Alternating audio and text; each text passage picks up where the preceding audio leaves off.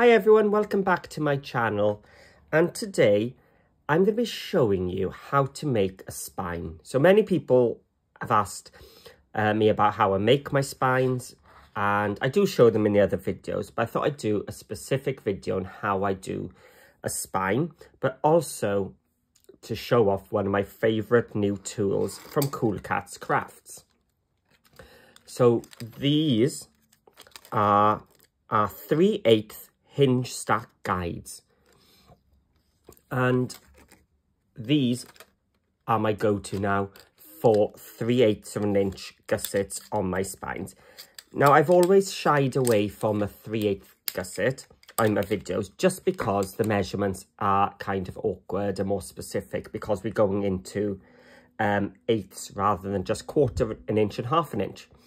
But when you want the gap between your pages to be a little bit more than a quarter of an inch, but half an inch is just too much of a gap between, your 3/8 is brilliant.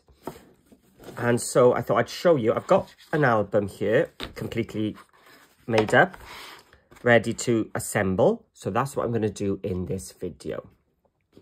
So let's have a look at what we've got here. I've got some pages, and my pages are 7 3/4 squares, so 7 3/4 tall. So that's a really important measurement, because that's how tall you're going to make your spine. So I've cut some cardstock here, which are just short of 7 3/4 inches. And when I say just short, I mean a little tiny hair's breadth.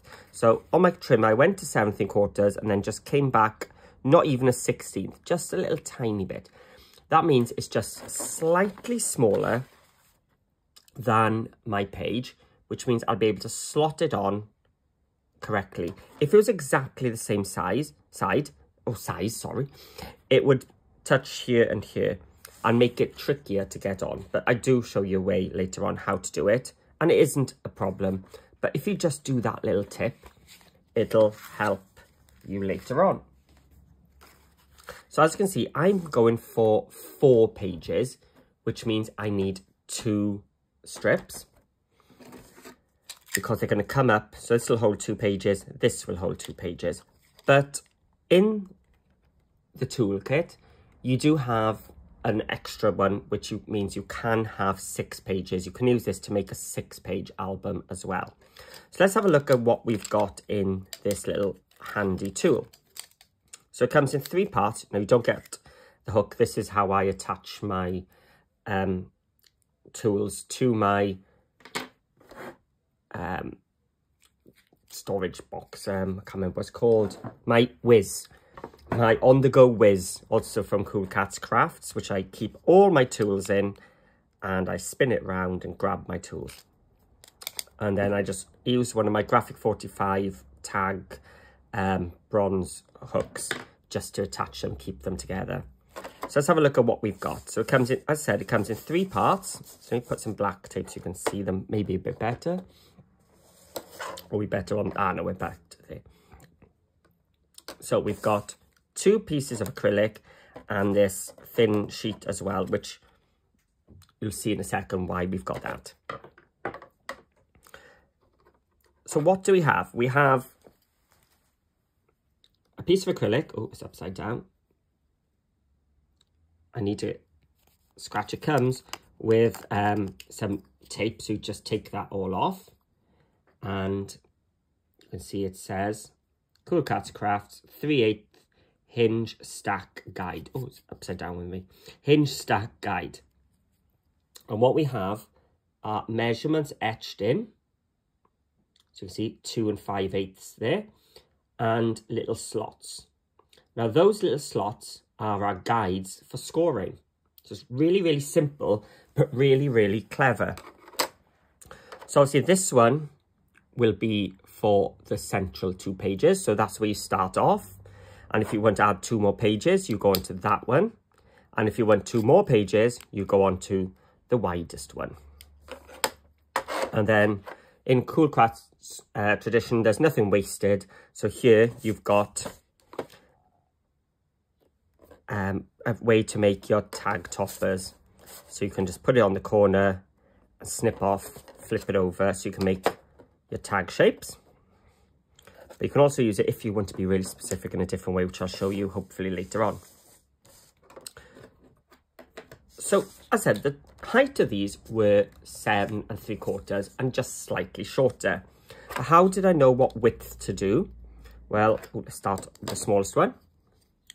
On this one, it says to cut my cardstock at 1, it's going to focus in, 1 7/8. So this one is 1 7/8. So what we do, if I put this here, my cardstock is going to, oh, actually I can actually get my tool, but some tools don't fit in. So what you get is this little piece, so it raises it up and you can slide this then underneath to get your tool in. And that's all you do. You don't have to measure anything. You just score down. You place your tool into that little gusset and you bring it down. So that's my 1 7/8 one. And then I've got this wider one. Just keep that there. Put that there. And I'm going to move up to my 2 5/8 one. So you can see this 2 and I've cut this at 2 5/8, and I just place that there and score down those 4 channels. So nothing to work out or anything. It tells me what to cut my cardstock. It takes me exactly to the 2 channels I need. Oh, and I was going to show you an extra tip.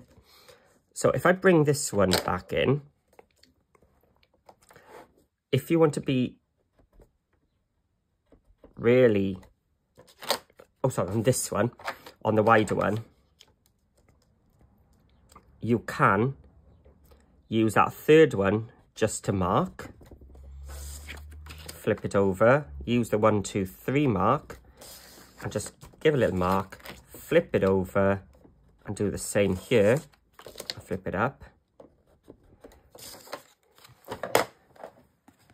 You can use that just to make a little guide to put your center one smack bang in the middle. So it's just going to show up, but that's all I did was a little slight mark. So it's not a full length score line. So a nice simple idea, but so clever, and just takes all the thinking out of a 3/8 of an inch spine. So now we've got these wider bits on the side, and I'm going to place my tape down the center. So when you're doing this with your spine, do not go into the channel. So I've got this 1/2 inch here. There's where my score line is, but my tape is away from that score line. And the same on this one.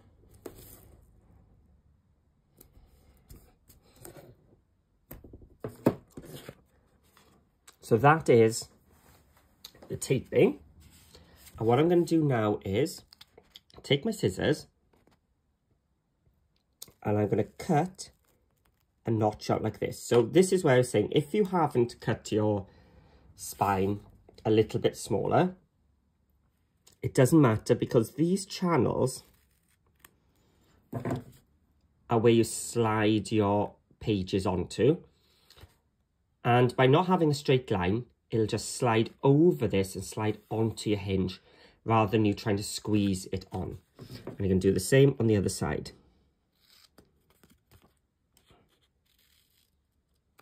There we go. So that's the base one. This will be the central ones. So I'm going to do exactly the same. I'm going to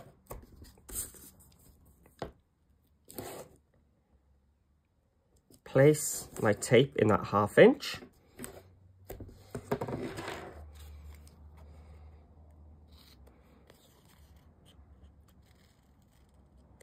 and cut the triangles away just up to that score line.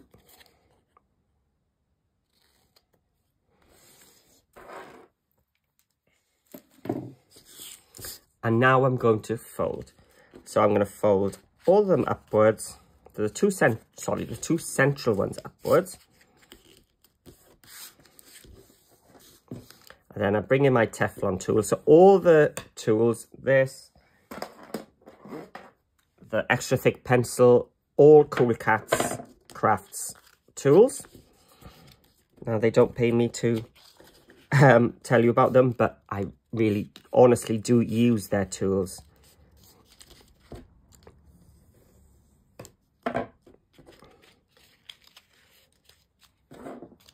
So we've got our U shape, but we've also got that extra score line here, which we're going to fold backwards, kind of like some wings.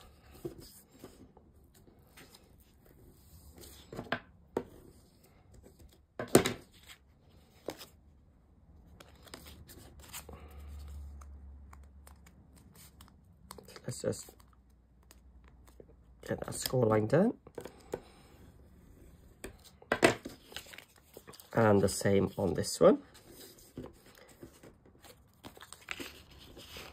Now these flaps here, we will actually need to train in both directions, because these are our flexi part of our hinge, which will help our page to lie flat. So if you look at what sort of shape we've got, there's the center. We've got these two little extending bits, and then our two wings which our pages go on, and that is what allows our page to move back and forwards. So there's one. Let's see if we can get the other one done a bit faster. So again, the two central ones I'm going to fold upwards, and then the other two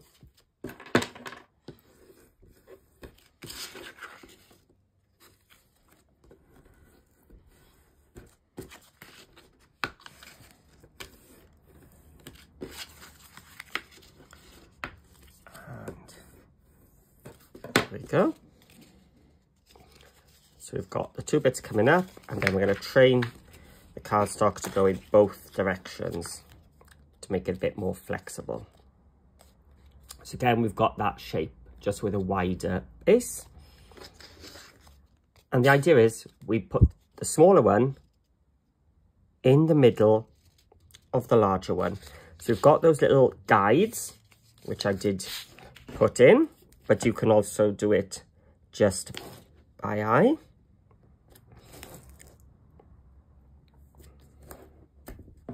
I think for the sake of just a couple of seconds, a couple of extra little score lines, getting it smack bang just adds a little bit more professionalism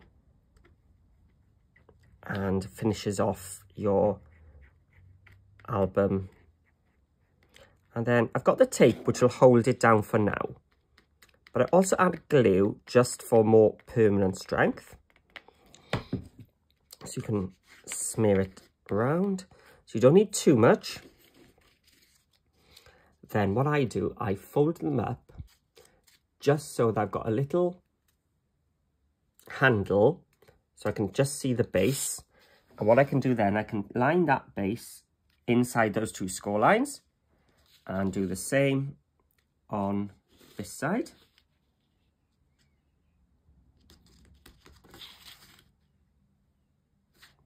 There we go. And then press down. And that is your hinge done. Now, of course, if you wanted to add 2 more pages, you would just do exactly the same with this 3 3/8 inch piece, and you would have a third one there. So that's our hinge pieces. So on the back, I'm going to add tape. So I'm just going up to that score line again.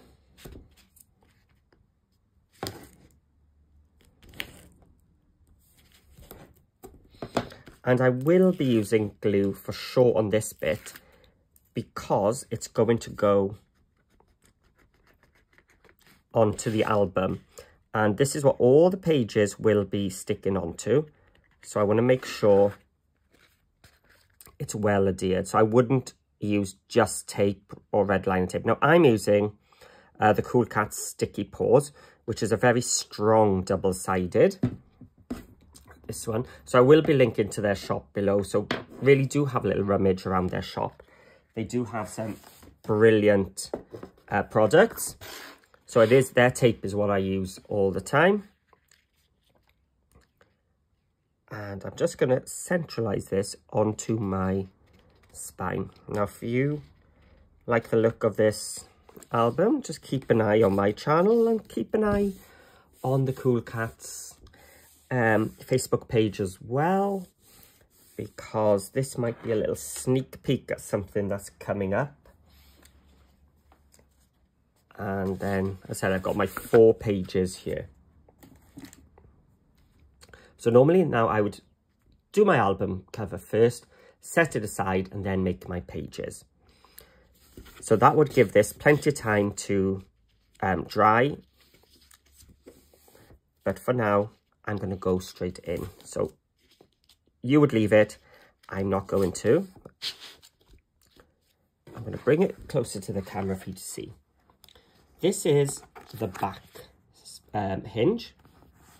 So we've got our 1/2 inch with the tape on it. You've got that little 1/4 inch space. And then a 3/8 inch gap then between the pages. So all that was done just with those tools. I didn't have to think what the measurements were. It's all been measured precisely for me.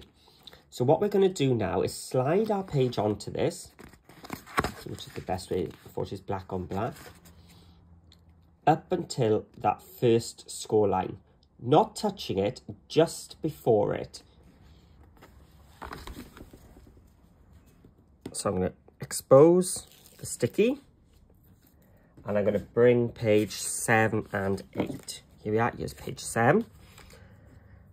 I'm going to put some tape on this. This will give me a couple of seconds just to put it in place. If it was just the tape, it would just grab. And if it wasn't quite right, I'd be stuck. And then I'm also going to put some glue on the back. Otherwise, everything you put in might just fall out. So you want to seal your pocket. So here is my pocket page. So I've got my hands inside. I'm going to slide it over. This is where taking those little corner notches out has helped me, because it gives me a way to slide it on rather than battling those straight lines. So I can still see my score line here, and I'm just going to place it down. So because I'm just short of the score line, it means my page will now flip. If I went over that score line, I would of course mean it doesn't fold. So that is how I attach my pages. So we've got 3 more to go. So exactly the same. So I'm going to take off the tape, add some glue just to give me some wiggle time, and some on the back to seal the page. So we've done 7 and 8. So now we need 5 and 6. So 6 is there, 5 is here. And I'm going to slide it on. So I've got my hand in there to open up the page. And I'm sliding it just up to that score line.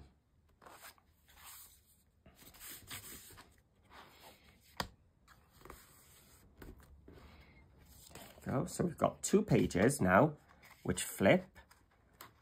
We've got that flexible hinge, which means your page lies flat.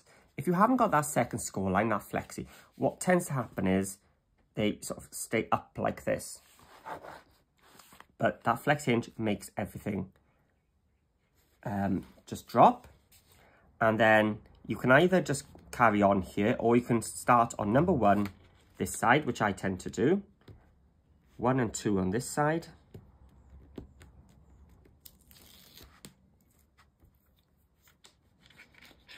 You just have to remember what order you're putting your pages in.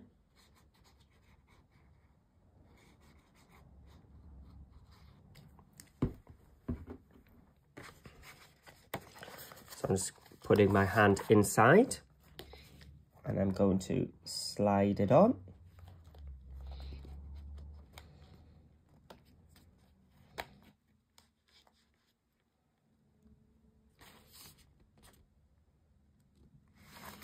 There we go. And then, so that's page 2. So I've got page 3 here and 4.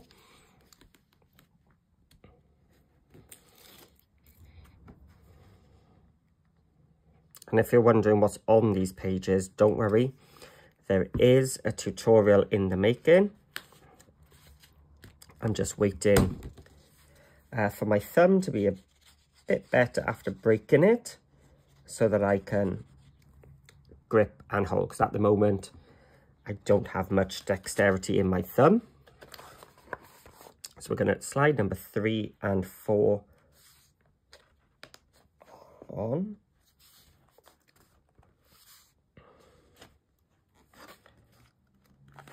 And just short of that score line.